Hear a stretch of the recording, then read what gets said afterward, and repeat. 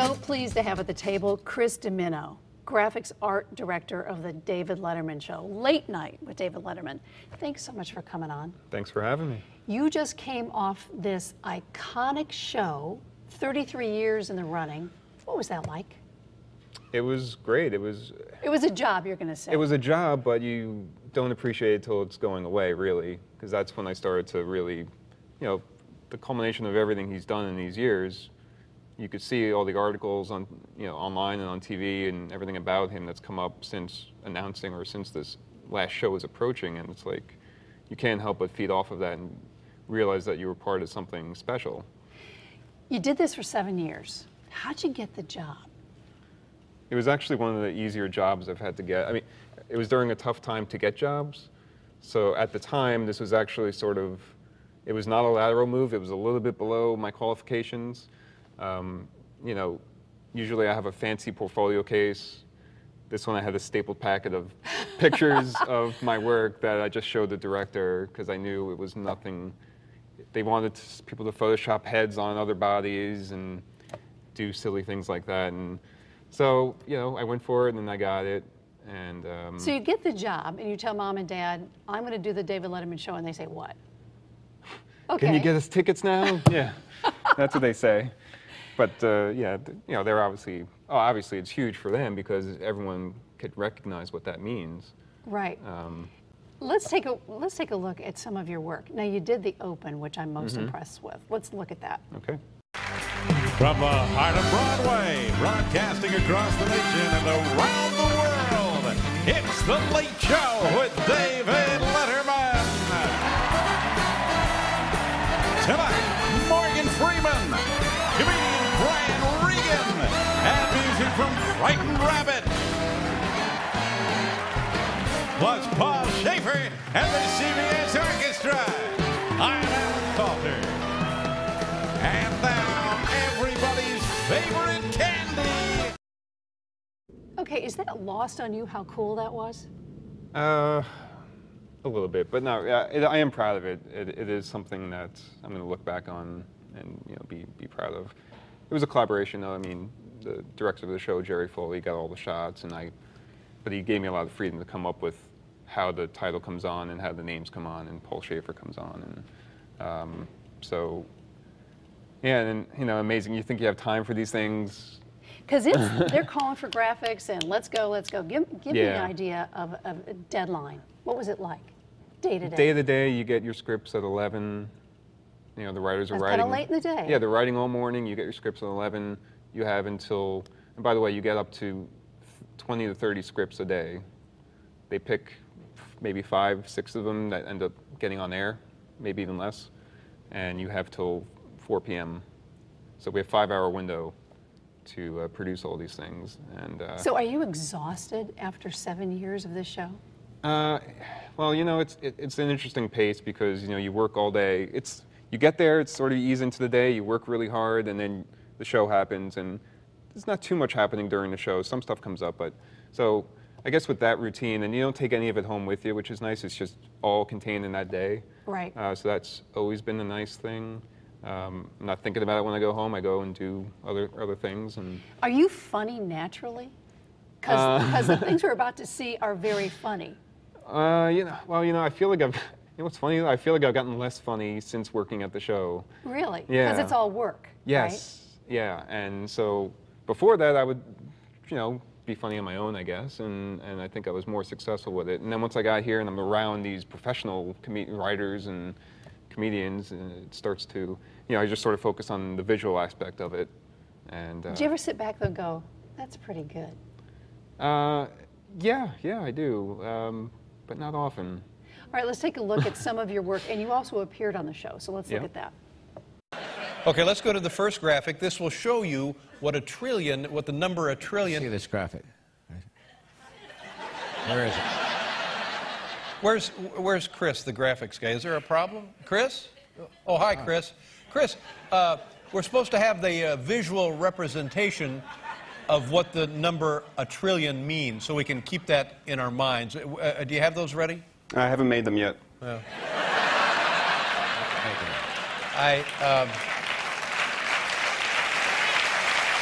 Well, that's too bad.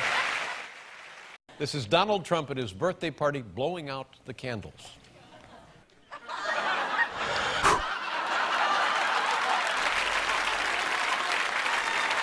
Excuse me, Dave. Dave? Yes. Excuse me. What? Excuse me, Dave. Oh, yes, hi. Hi, it's Chris from the graphics department. I did the animation of Trump's hair. All right, nice job. That worked really well. Yeah, today's going to be my last day. I can't waste my life anymore. Ladies and gentlemen, how about a nice welcome for Cartoon Dave?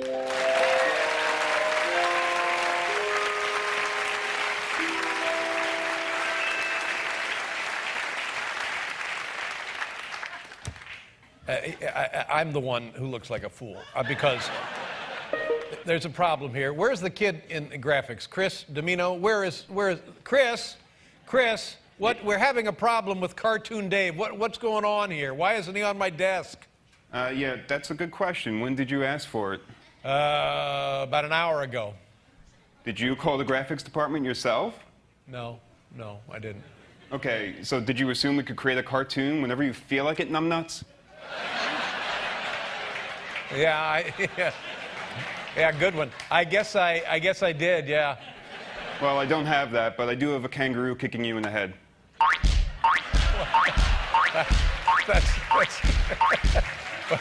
Actually, that's not bad. Thank you very much, Chris. You get back to work now. All right, that's just huge. You get to call David Letterman a numbnuts? Yeah. I know my friends were freaking out about that. You got to call Dave numbnuts. I'm like, yeah, I guess that's cool. Huh? How much interaction did you have with him? Oh, none. None. Yeah. Talking with him on air was the most I've had pretty much, in my 7 years. But, yeah, it's the nature of the show. What kind of a guy was he to work for? There's a whole bunch of you. Was he a perfectionist? I don't think so. Or did he give, the cast a lot of leeway? I mean, he focused on, basically the writers are writing in his voice, in a joke he would make. And so we present him at the end of the day with all these things that we've made in his voice. And, he either loves things or hates things or and doesn't somebody want would to see call you up anything. in graphics and go, he doesn't like it, redo it? No, it's just that sort of dead. If he doesn't like it, never It's sees that. the light of day again. Did you ever get angry about that?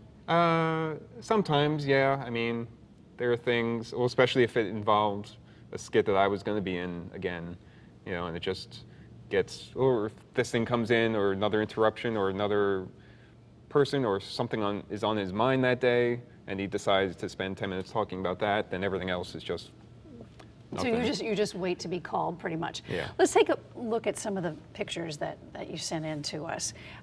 This one, so did you have a conversation with him, and where is this?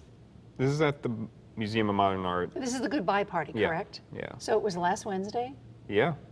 What happened there? Well, he was very nice. I just went up to him and said, thanks for the past 7 years. I've been enjoying doing the graphics work for you. And he said, oh, I love your graphics. And then he's just sort of put his arm around me and said, who's taking it? Like, no, I wasn't going to take a picture, but, I was just saying hi. So he was gracious in that, because now you have this forever. Yeah. Well, I almost went past it. And I said, well, since you mentioned it, someone take our picture. You've got to please. speak up more, Chris. Yeah. All right, this next picture is great. This is everybody on the show. And if you find David Letterman, you're to the left there in the blue shirt. What was this moment like in time? And was this before the show or weeks before? This was before the final show. Yeah. Yeah, this was a couple nights before that. And it was actually really nice. He usually every year we take a picture with everyone, and it's the whole staff.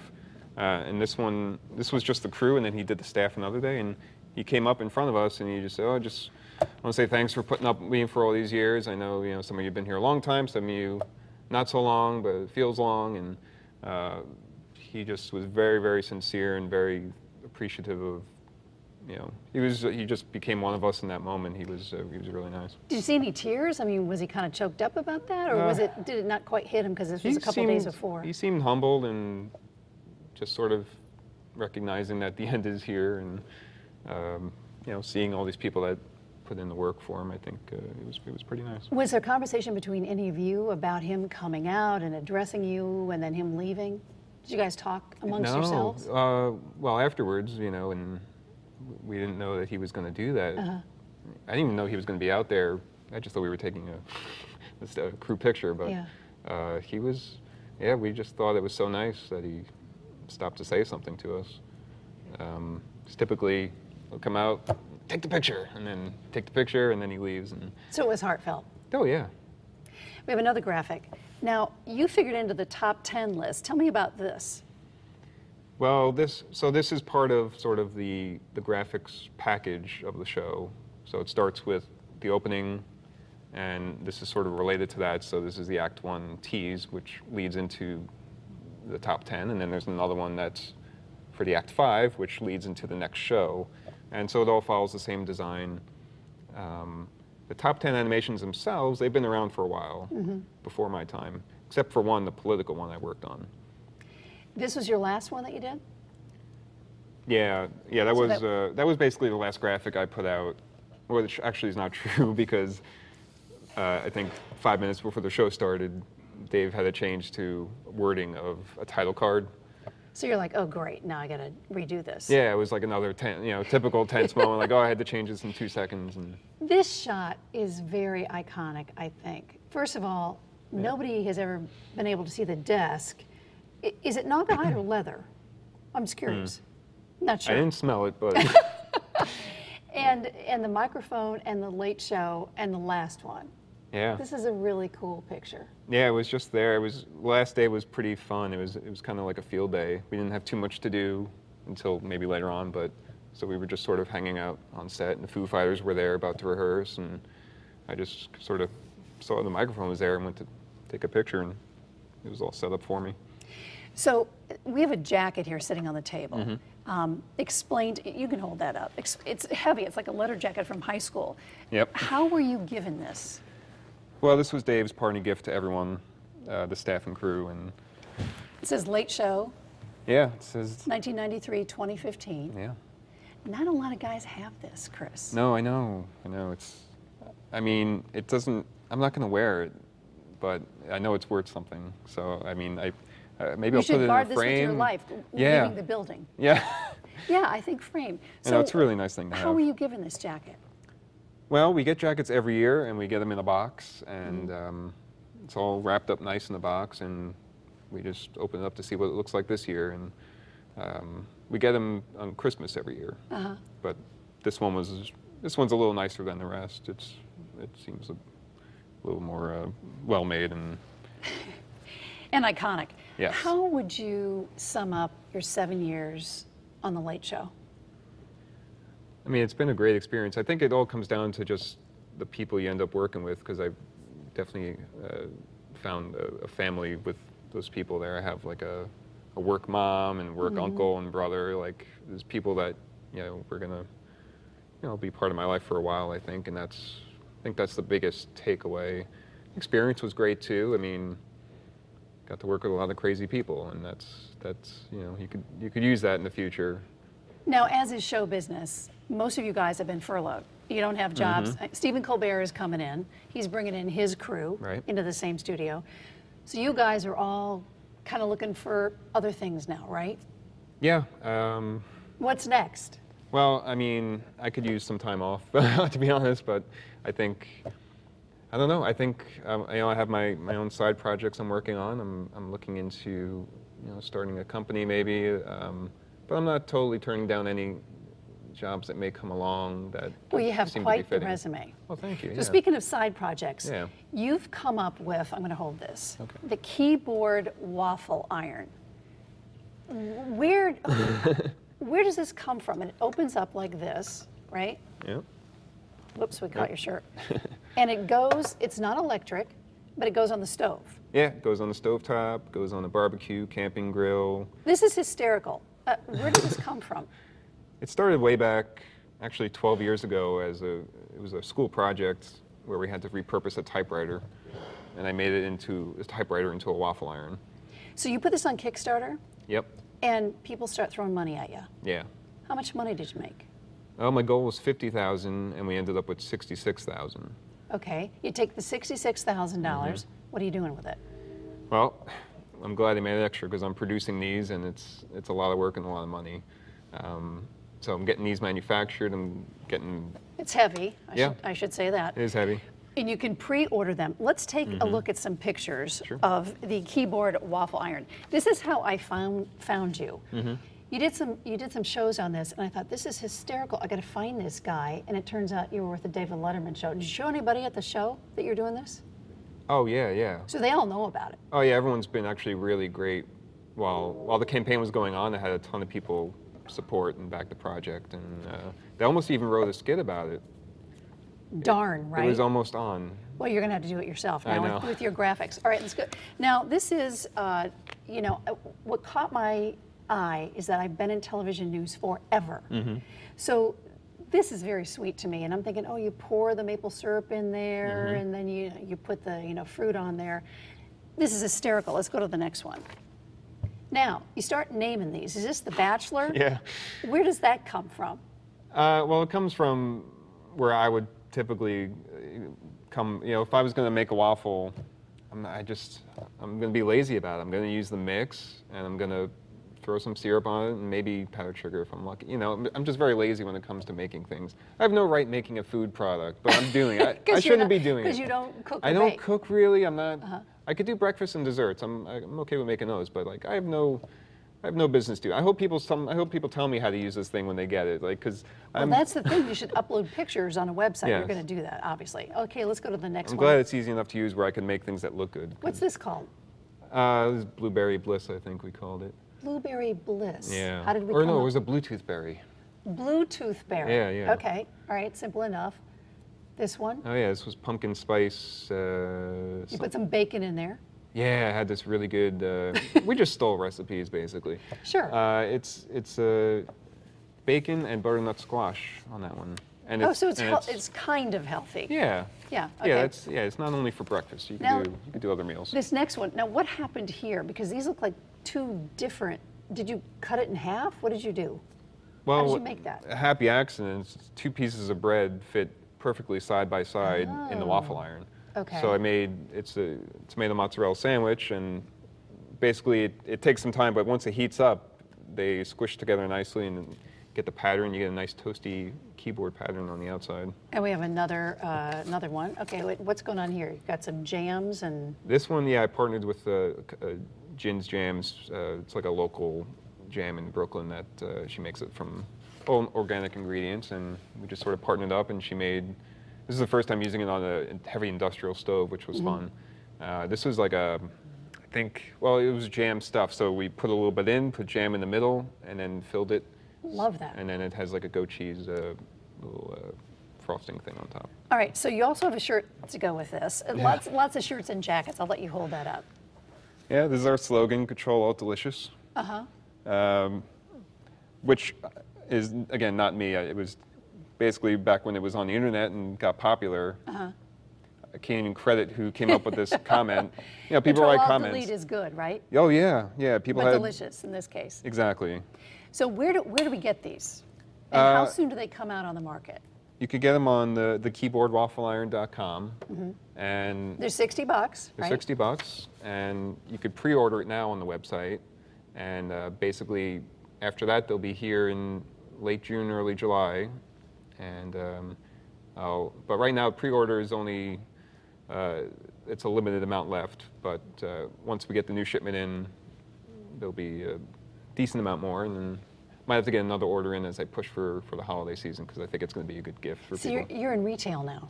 I'm getting there, yeah. I know, I think about it, you know, a few years ago I was just working on maybe doing this, and you know, you don't think. Did you think about making it electric or no? It was always going to be on I the did, and basically the way to do that requires just so much money up front and a lot of certifications and a lot of red tape, because I wanted it to be this custom shape. I could have done it maybe with using an existing waffle iron, but that's only 8 inches long, and I wanted to be true to the keyboard shape. Because I want, when you make this, it's so cool when you make it, and it's the same size of your actual keyboard. To me, that's the best part of this thing. And how long does it take on the stove once I pour in the batter? Yeah, it's a few minutes on each side. Depends on what kind of stovetop you have. So a few minutes cooking on each side, and you give it a look, and it depends if you want it crispy or soft. But it's about six minutes or so. Well, Chris, we're expecting wonderful things with this, as what you did for David Letterman. We're expecting a great website, and people are going to upload and show you what they're doing with their own waffles. I And hope I'm so. expecting fun graphics to come. Yes. Yes? I hope so, yeah. Chris Dimino, thanks so much for coming on. Thank you for Really having me. appreciate it. It was a lot of fun.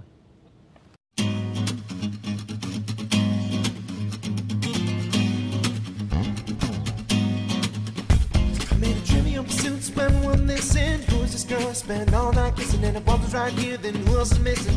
Got a little sidetracked if I'm so wishing I found the keys to the door, but it's also a metaphor. Things keep locked in the grocery store, but mine just to save time. I'll skip right ahead to the last ride. The harder we look, the less we can see. Don't you know, you know, you